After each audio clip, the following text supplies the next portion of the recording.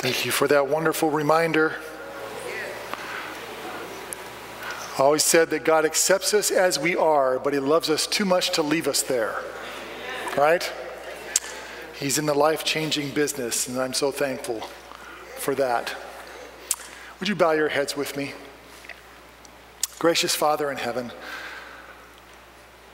I've got some things prepared up here, and as you do sometimes, you change things up. But Lord, most of all, I pray today that you would take things over. Use me, I pray, and speak to us, your people, in Jesus' name. Amen. I did a lot of driving in my previous job. Both Rochelle and I did. We worked for the Upper Columbia Conference in director and associate director jobs, and that took us everywhere. And Upper Columbia was a large conference. In fact, the slide that you're seeing, I believe, is 390. Well, it's part of 395. This is only 2 lanes, but this is your typical view driving through the Palouse on I think 195 in eastern Washington. You know, a lot of people think, oh, you live in Washington. Oh, how do you stand the weather? It rains all the time. No, we were on the other side of the state, and this is what it looked like, especially going through the Palouse. And boy, when it's green, and it's green everywhere, it's beautiful. But mile after mile after mile, Rochelle would sometimes get done with work in like some school meeting way down in Goldendale, and she'd drive 4.5 hours home and get home at 12 at night, 12:30. And my job was similar, although I tried to avoid the late night drives. But one of the things I really came to appreciate during that time, those times in the car, were cell phones. My mobile phone was my friend. Now, I'm not someone who's attached to my mobile phone all the time. In fact, maybe even some of you have gotten frustrated that after you do some texting or you call, I don't get back to you like in 2 minutes. I know some of our young folks, they text somebody and if they're like, they wait for the response. Don't ever text me and wait, because it might be a while. But I really began to appreciate cell phones also for the purpose of being able to get some work done when you're in the car. You can call this person or that person and get a few things going. And so that was something that I really, really appreciate. It got me thinking back to when my friends and I were growing up. How in the world did we ever stay in touch? I mean, I really had to think, how did we plan events and go somewhere and not get lost from each other? Because the way that things work today, you don't get lost because you have your cell phone, right? But I think what we would do is we would call, leave a message, wait till that night, finally get a call back from a friend, say, what are we doing Saturday night? And then you'd hook up, get together Saturday night, and you'd go out and you'd do something, and you'd hope that you weren't going to get separated.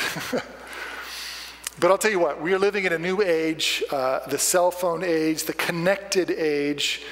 And I was a member, in fact, when I use this phrase, can you hear me now, what immediately comes to mind? Verizon, right?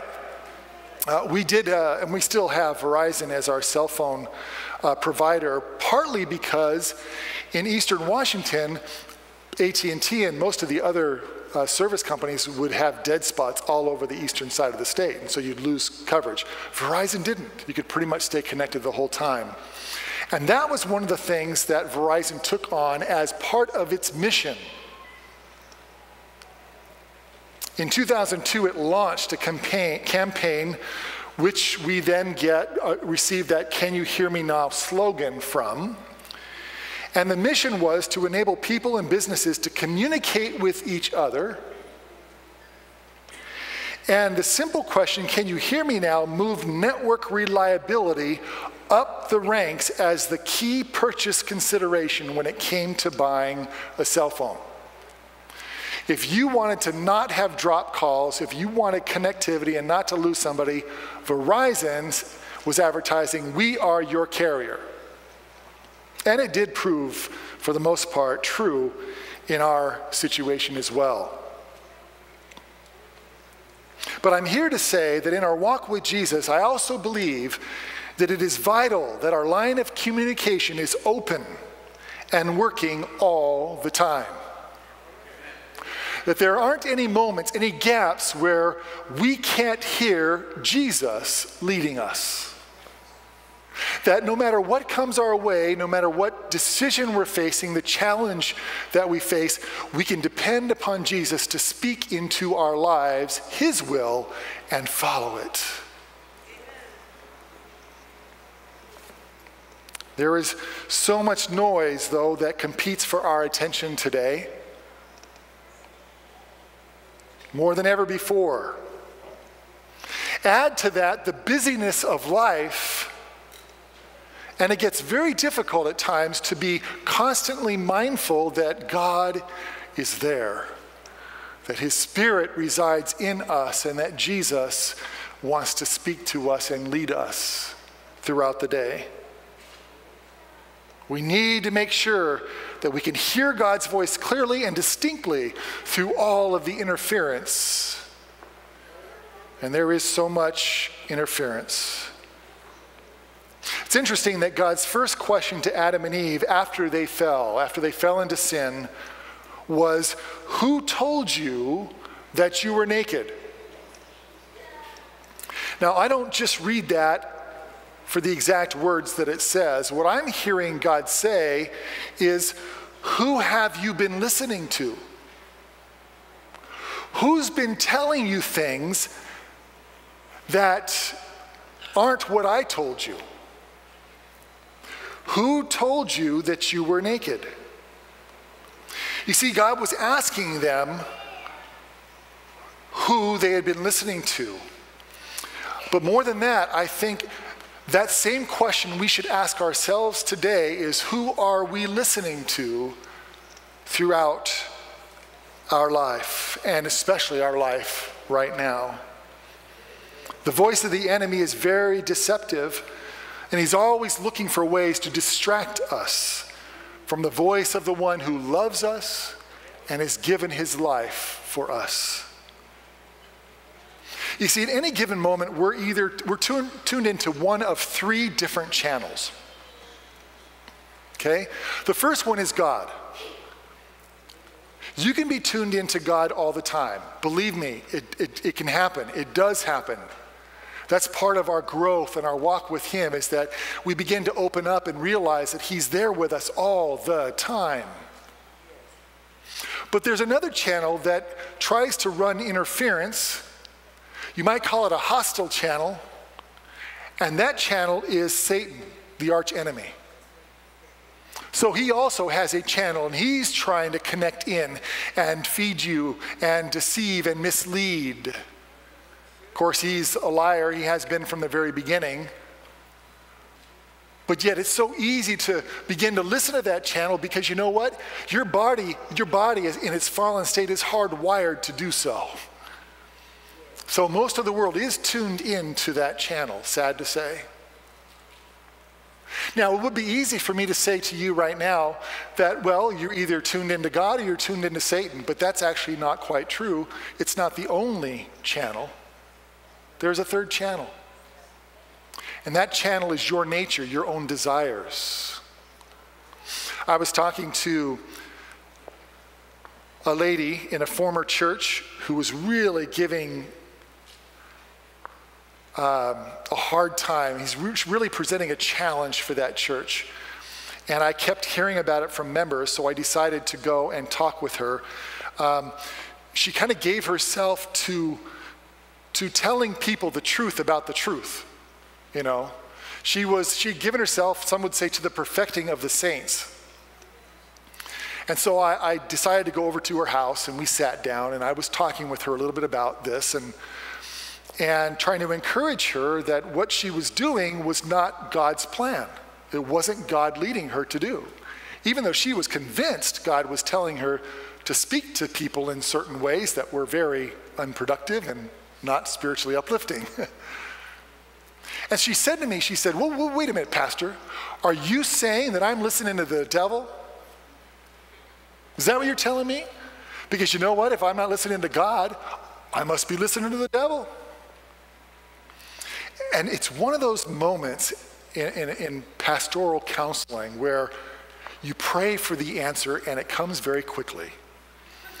And I was praying and I heard very distinctly these words: she's listening to herself. She's fully convinced in her own mind that what she's doing is God's leading. So it is absolutely true that sometimes our own desires, our own wishes can almost compel us to think that we're hearing from God or even from the enemy. So I do caution you in this one thing, that whenever the voice is loud and clear, at least you think, make sure you test it in the light of Scripture. Is this something God would have me to say or to do? Because it may not be God, and it may not be the enemy. It may be what you want to happen. It's not as simple as the devil on one shoulder and an angel on the other, right? We've all seen those pictures. Our own nature and our own desires cry out to us, and they call for fulfillment. You know, that's what pleasure is all about, right? Fulfilling the fallen nature, kind of. I'm not talking about all pleasure, but just when we have this insatiable desire to just go from one thing to be satisfied with to another, it's that flesh that is saying, feed me, feed me. And all the while, the Lord says, let me in, let me in. In Jesus' day, there was much conversation about who he was. And there were always people kind of tagging along to try and trap him in something that he said. In our scripture reading for today, it was one of those occasions. There were Jews, there were leaders of the Jews that were very close by, and they engaged him in a conversation, saying to him, how long do you keep us in doubt? If you are the Christ, tell us plainly.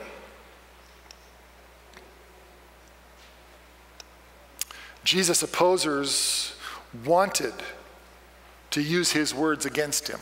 They didn't care about what he said or what he taught, unless they could use those words to destroy him. Jesus answered them, I told you, and you did not believe. The works that I do in my Father's name, they bear witness of me. You do not believe because you are not of my sheep. As I said to you. Verse 27, my sheep hear my voice, and I know them, and they follow me. If you read a little bit on in that chapter, just not too many verses down, 5 or 6 verses, they picked up stones to throw at him. Because although he didn't make the direct statement, I am the Messiah, they inferred with his words that he was, in fact, revealing such, and he did. But I want us to note in these words, these last words from Jesus in this passage, that following Jesus is to live in the way that he has taught us to live. That is how we testify that we have actually heard his voice. Now, one of the amazing things about this word hear, when Jesus uses it, is it's not just hearing some sound. It's an active hearing. It's a hearing that brings about a response that confirms that one has heard. In fact, elsewhere he says, if you hear me but you do not do, you don't follow the things that I teach you, then you're not really one of mine. And that's what he's saying essentially here. So we have always believed that it's not just believing that Jesus is God, it's what we do with our life in response to that belief that really confirms our followership, if I can use that word, of Christ. But I want to say this, there should be more fear that we will not hear the Lord then he will not hear us. I've talked to many who are fearful that God no longer hears them. And my counsel in those situations would be, if you're afraid that God is not hearing you, redirect your fear a little bit that you might not be hearing God. So today we want to spend some time on how we can hear God's voice. And I'm going to give you 5 ways that he speaks to us, but I'm not going to do that yet. We're going to build some groundwork here first. Because there is a difference between hearing and listening. Did you know that? It doesn't come through so clearly in Scripture. As far as the word hear tends to be listening is what Jesus is talking about. But there are definitely distinctive differences between hearing and listening. Hearing is simply the act of perceiving sound by the ear. In communication, hearing is passive, in that it gives little attention to learning the intended meaning of the words. In other words, you can be talking with somebody and you can be hearing what they're saying, but you're not listening. I've gotten in trouble doing that before. And in fact, Rochelle has said sometimes, I told you that. You didn't hear what I was saying. And we've gotten it down to the point where we figured this out. If I'm distracted, it's hard for me to concentrate and to listen to what she's saying. So we've got this thing worked out where she breaks my concentration on whatever I'm doing, and then she communicates to me. Okay, now, wives, are you frustrated at all that your husbands don't listen to you sometimes? Okay, so let me give you a quick little tip here. So whatever they're doing, say, honey, can you pay attention to me for a minute? I need to tell you something important. Or I need to say something. I really need you to hear this. Break their attention. And then say what you got to say. And I promise you will become much more efficient in communicating what you want to communicate. Rochelle and I used to have a conversation. Well, sometimes I feel like when you don't listen, that you just don't really care. I'm like, well, that's kind of far from the truth. It's not that I care. I'm paying attention to something else. I'm not a multitasker.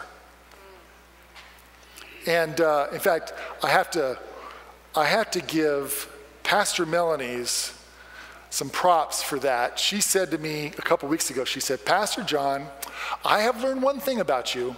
You're not a multitasker. And of course, Mark was also in the room, and she kind of said, Mark, you too. You see, I think sometimes this is a man and woman thing. Women are just better at multitasking than most men are. I'm not saying it's a carte blanche, blanket statement, but it typically is the case. So you can have a lot more peace, you can communicate a lot more effectively if you break our attention, ladies, and then we're listening. You can speak what you want to communicate. So what is listening then? Listening is active and requires cognitive effort. You've got to put your mind to it. It's something you consciously choose to do.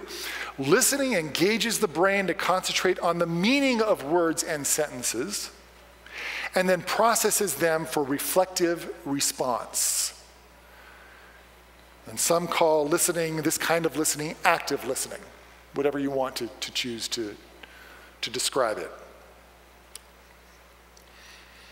Life, I believe, can be so much more rewarding when we are active listeners.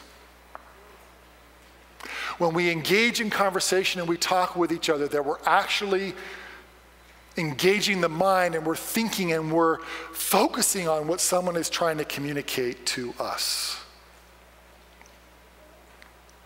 One of the things that I try to remember is that as an individual, I don't speak to people. I speak with people. Do you see the difference?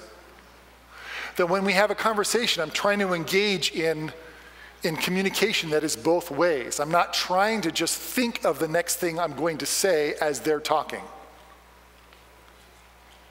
which is often what happens in communication.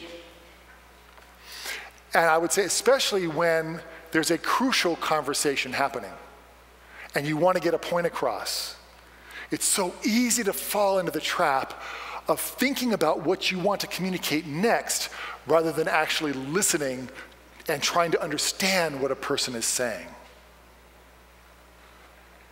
Sociologist Charles Derber describes the desire to take over a conversation, to do most of the talking, and to turn the focus of the exchange on one's ideas as conversational narcissism. Conversational narcissism. I found that an interesting term. It's subtle and unconscious. Derber also believes that it is the key manifestation of the dominant attention-getting psychology in America today. Have you been paying attention to how the left, I'm talking about political left and political right, are trying to communicate but have no results anymore? They just keep saying what they're saying from both sides, and no one's listening at all. They're just trying to figure out the next thing to up the ante to swing people to their side. And it's not working, friends. It used to be that two sides that are opposed, maybe in views and perspectives, could come together and they could figure out some middle ground whereby they can move forward then with some understanding. But today, I just don't see a lot of that happening. And I believe that is a sign of some conversational narcissism that's happening right in front of us. But God wants it to be different with his people. He wants us as a family to talk to each other, to when we communicate, to truly seek to understand where one is coming from, to enter into their shoes, to be even empathetic when the conversation is intense and you can tell that they are really wrapped up and concerned with what they have to share. This is what Paul, the Apostle Paul, says to the church in Philippi. Therefore, if there is any consolation in Christ, if any comfort of love, if any fellowship of the Spirit, if any affection and mercy, fulfill my joy by being like-minded, having the same love, being of one accord, of one mind. Let nothing be done through selfish ambition or conceit, but in lowliness of mind, let each esteem others better than himself. Let each of you look out not only for his own interests, but also for the interests of others. Let this mind be in you, which is also in Christ Jesus. Jesus made his trip to this earth all about you. He was consumed with how he was going to get you into his kingdom. That was his every thought. That was his goal every day. And as he looked to touch the lives of people, he was always doing it to bring care and concern to the one that is in need. And friends, we don't have a budget in this church to feed 10,000 people a week. And I'll tell you, if you don't think there's 10,000 homeless people in Phoenix, the number's north of that. We don't have enough money to just engage in that problem and feed everybody. But you know what? We do have the love of Christ in here. And he wants us to connect with them, to feel where they're coming from, and to do what we can to meet a need. And we cannot do that unless we are listening for God's leading in our lives. Listening is an unselfish undertaking. It is other-centered. And by listening, we care about a person's need to be understood. This is the outworking of a mind transformed by the Holy Spirit, yet we still must learn how to do it. And that takes practice. It's interesting, at the end of each letter to the 7 churches, Jesus asks, "He who has an ear, let him hear what the Spirit says to the churches." In the case of Laodicea, he adds here that you say, da, da, da, da, da. And then he says, but I say, counsel me and buy from me. What I get from that is, as Laodicea, we've done well doing a lot of talking. We're good talkers. But God wants us to be even better listeners. What are your relationships like? Are you spending time when you communicate with others, listening and trying to understand what they're saying? To your spouse, with your kids? You see, this is the mind of Christ. It is focused on the other, not just your need to be heard.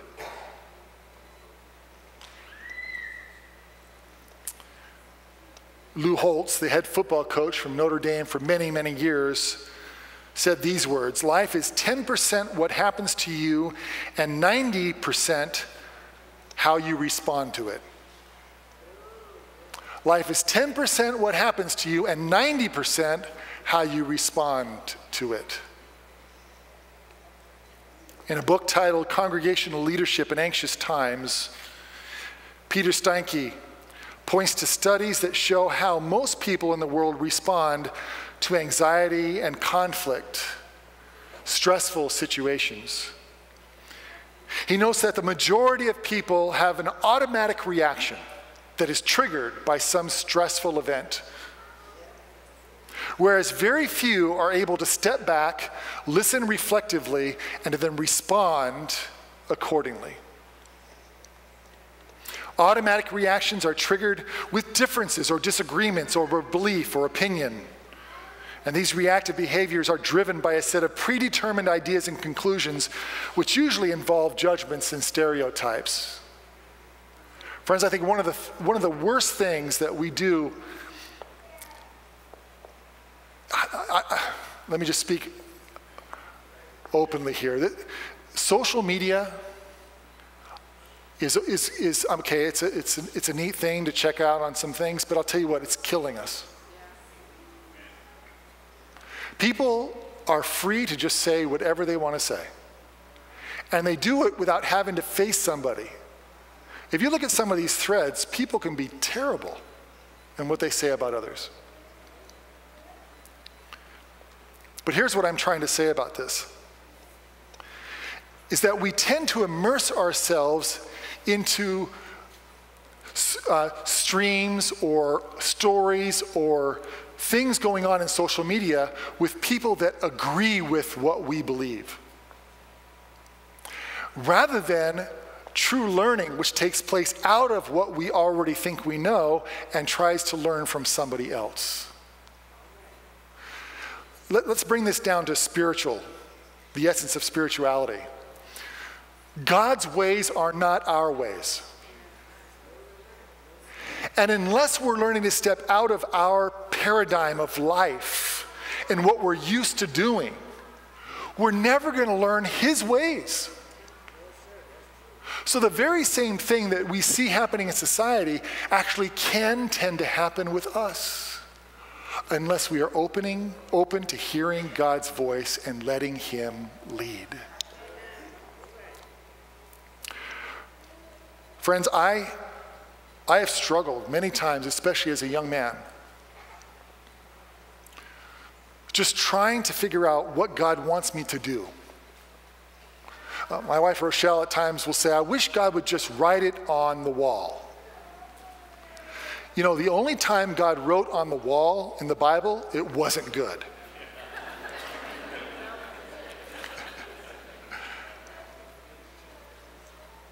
But I think if he were to write it on the wall, we wouldn't be able to exercise faith because we would know what's going to happen.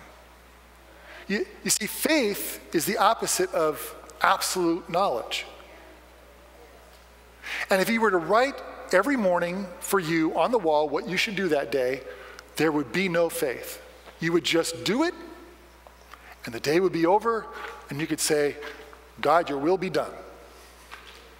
What kind of a life is that? To me, the life of faith is beautiful. We can trust that God knows what's best for us, and he will handle things in his due time because he loves us and because he gave his life for us. Amen? So how can we avoid these instant automatic reactions to something we hear, some stressful situation? You know, a conversation that someone has and we don't like what we just heard from them. Instead of snapping right back and making sure that we're heard, how can we get out of that mode? How can we truly communicate in the way that God wants us to communicate with other people? And I would say in a way that God wants to communicate with us. Let me give you a few things that might help you in this area. I found it to help me. First of all, realize that you are prone to automatic reactions. You are preconditioned to react. And only the Spirit of God can help move you out of that mode. So you are prone to it. Recognize that. The second thing is, acknowledge that you may not be correct in your opinion. There is a chance that you may be completely inaccurate in the conclusion you have arrived at. Another one, practice active listening. During this step, seek clarification and affirm agreement with somebody else. In other words, look to understand what they're telling you, and when they make points that you agree with, step in, interject, and show agreement. Also, you could, after or later in the conversation, begin to test in your mind what you've heard so that you can start to formulate a response. This is a reflective response, a thoughtful response, not an automatic reactive response. But make sure you do that in light of Scripture and God's will for your life. And lastly, I would encourage you to use words of love and respect, especially on points of disagreement. You see, we're not tested, our character isn't tested when we're not challenged. Our character is not tested when everything's going just great. Our character is tested when someone rubs us the wrong way. And that's why I'm giving you these things, because I think some of these things can help us become more like Jesus in how he communicated and interacted with others. So now we've gotten to the 5 ways God speaks to us. Because you know what, if we don't know how God speaks to us, then how can we hear his voice and be led by him, right? What we're talking about here, like with this list and how we can better connect with others and hear what their need is, especially the need to be heard, we do that because we can engage in that process because the Holy Spirit is speaking to us and revealing that as we go. How many times have you been in a conversation that is intense and you've asked the Lord to give you wisdom, and he does? And you're able to just calm down or speak some words that bring calmness to the situation. You see, if we can't hear that voice, we're in trouble. Because in every way, as I read God's word, God says he is trying to speak to you, and he's trying to do it all the time. We used to get fearful of that. God told me. Oh, what are they saying? God told you. How did he do that? Let me give you 5 ways he speaks to you. And then you might be able to be better equipped to listen for his voice. God's word, the Bible, is the first way he speaks to us. This word is living and powerful. When you read it, God is talking to you. And so as you peruse its words, don't think of them as just literature. Think of them as God's voice to you. And if you're not spending time in the Word, you're limiting God's voice. You've got to spend time in the Word of God every day. One pastor friend of mine said, well, the Word of God is how God speaks to us. Prayer is how we speak back to God. So you can actually read the Word of God in a prayerful way. Some even advocate going into the Psalms and in Isaiah and pray the words of Scripture. That's a beautiful way to interact with God and to communicate with him. Paul says in Romans 10:17 that that faith comes by hearing, and hearing by what? The Word of God. We hear through the Word of God. Number 2, God speaks to us through thoughts, impressions. I mean, we can't necessarily explain it, but do you ever just have a thought pop into your head and you know God is trying to tell you something? I've had that happen many, many times. But if I'm not aware or ready for that to happen, I won't know what it is. I'll think, well, is that just me? But as you understand and you pray and you read the Word, God will then begin to speak throughout the day through thoughts and impressions as he leads you in life.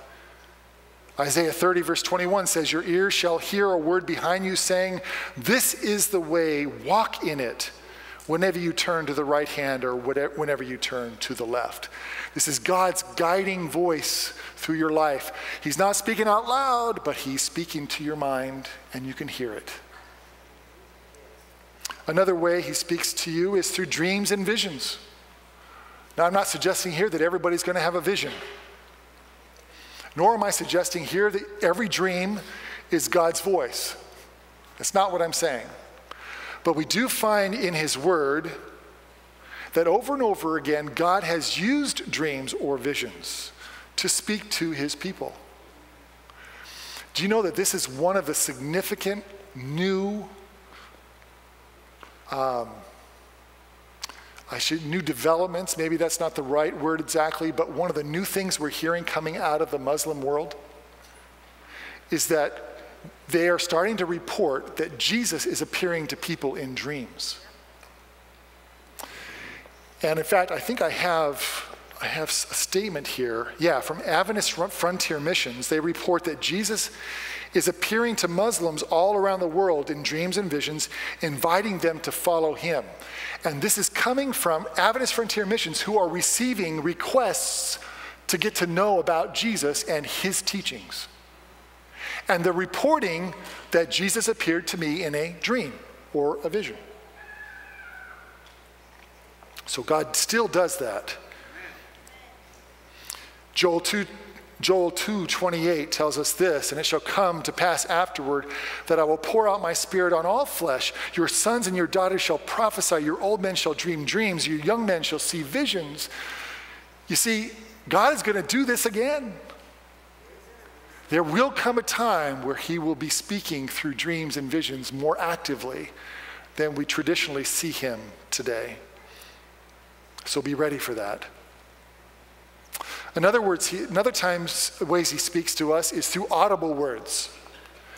Now, I'm not saying necessarily it's the voice of God audibly, talking from heaven. What I'm saying here is that he will send angels, maybe, to impersonate a person and speak. He might send a friend who speaks truth into your life. As a preacher, I stand up every Sabbath and I try to speak and share the Word of God. And God uses these audible ways of receiving to speak to his people. There was some friends of ours that told us this story. They were driving their car. How many of you lived in Angwin for any bit of a time? Angwin, California, okay. Do you remember Brookside Way? Real tight, narrow street? Okay, they were on Brookside, Joanne, since you seem to be the only one here with me that had lived in Angwin. They were on Brookside, and he was driving along with his wife by his side, and he heard her say, "Honey, pull over the car now and stop." And he pulled the car over and he stopped. And right when he stopped, a car came flying down the middle of the road the other direction and would have hit him head on, going way too fast on a very small, narrow road. And he said to her, "Boy, honey, I'm so glad you said something when you did, because how'd you know the car was up there?" Oh, there we go. "How did you know that car was coming?" And she said, "What are you talking about?" He said, "You told me, you said out loud, very loud, pull over the car now and stop." She says, "I didn't say a word. I wondered why you pulled over."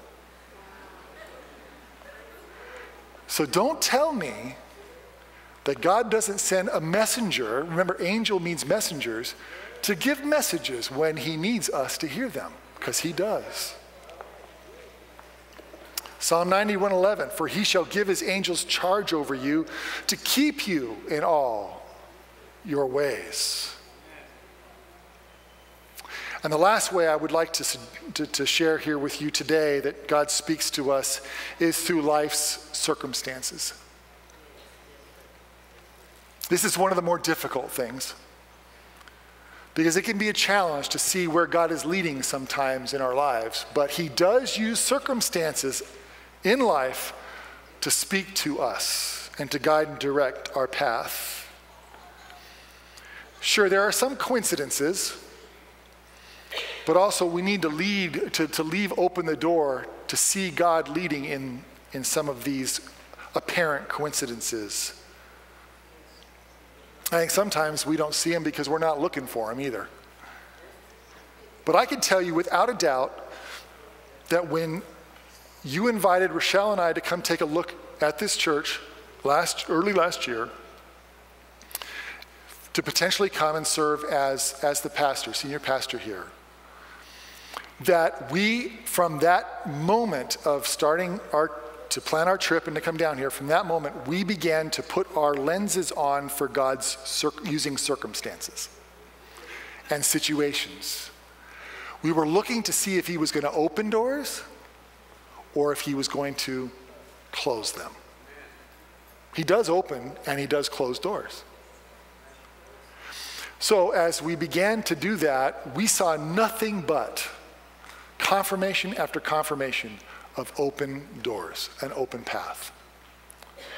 Now, if you go back to December of 2015, we were invited as well back then to come and take a look at this church. And we had our same lenses on, and guess what happened? Boom, boom, closed door after closed door. God reveals his will even through life's circumstances and situations that we go through. We have to make sure that we're seeing it through the lens that God has given us. And of course, his word, and through prayer, asking him to open and close those doors as he sees fit. I read from Esther chapter 4, verse 13. Mordecai told them to answer Esther. Esther went back and said, "Mordecai, I hear that you're asking me to do something to go before the king. I might die. Something might happen." And so Mordecai sends this message back to Esther. "Do not think in your heart that you will escape in the king's palace any more than all the other Jews. For if you remain completely silent at this time, relief and deliverance will arise for the Jews from another place. But you and your father's house will perish. Yet who knows whether you have come to the kingdom for such a time as this?" No one will read the book of Esther and deny that God isn't all, his fingers aren't all through it. You can see his hand leading all throughout the book of Esther. But do you realize that not once in the entire book does it mention God?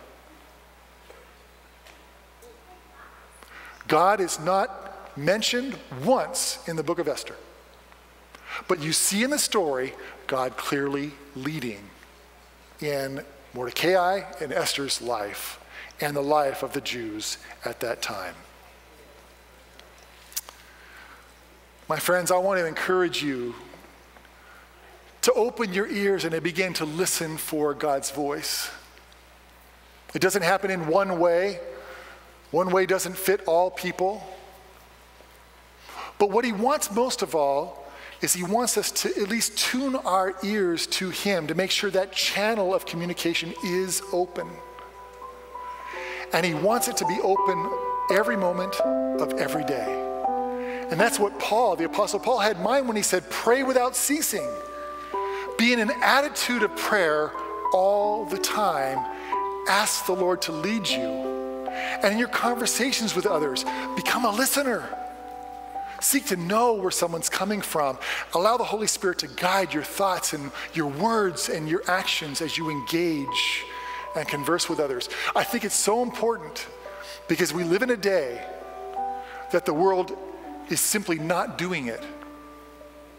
And let me tell you, if you approach somebody in a different way, in a kinder, more thoughtful, caring way, they will see Jesus in you. They will know that Jesus somehow has got a hold of your life, and you will have a testimony to bear that God has spoken and you have heard. Jesus instructs us, he uses one word for this attitude of prayer, this attitude of hearing God's voice. That word is abide. Abide. If you abide in me, I will abide in you. It's a promise. Abiding is a constant awareness of Christ's presence in your life. And this is the experience he wants each of you to have. From Medical Ministry, page 213, we read, if we will keep the heart and mind open heavenward, cherishing the comfort of his grace in the heart, the presence of Christ will be revealed. Friends, I want to challenge you today to seek the Lord in the morning through prayer and the reading of his word. Don't let the devil get you so busy to try and open that other channel of communication to the point where you become closed off to God's leading. But seek his face every morning through prayer and his word. And then throughout the day, nurture an awareness of his abiding presence. Abide in Jesus, but in conscious effort, do this. I'm talking about not just, pray, I want to pray, Lord, I want to abide in your presence, so please help that to happen. You know, sometimes I think it's good to set an alarm that goes off like once every hour. And when you hear the alarm, you go, oh, that's right, the Lord is here. I used to pray for reminders. I used to say, Lord, I've been forgetting you lately. I need you to remind me that you're there. And I can't tell you how many times throughout my days he would say, I'm here. He would remind me that he's there, just because I asked. So ask him for reminders too. And then walk with him throughout the day. In the evening, recall how Jesus has been with you throughout the day. In the morning, you may have thanked him or asked him to be with you, to help you. In the evening, thank him for how he has helped you.